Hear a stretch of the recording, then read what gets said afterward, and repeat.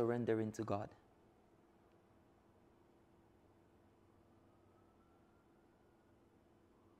Waiting on God is actually holding on to God, holding on for your dear life. You're not letting go, you're holding on.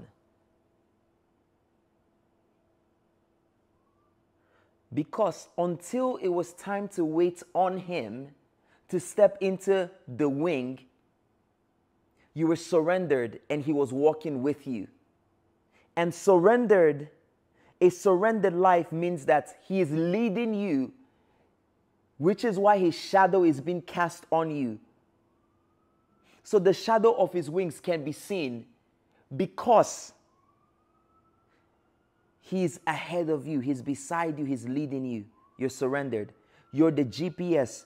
You're the one in charge of where we're going.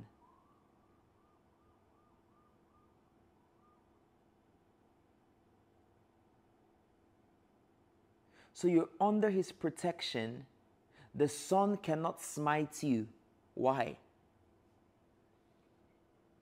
His wings are casting a shadow on you.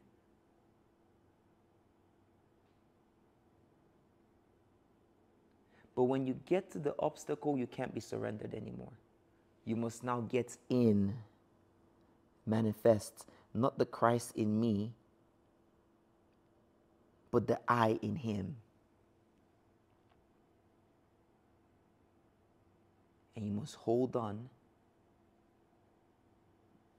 brace yourself for takeoff.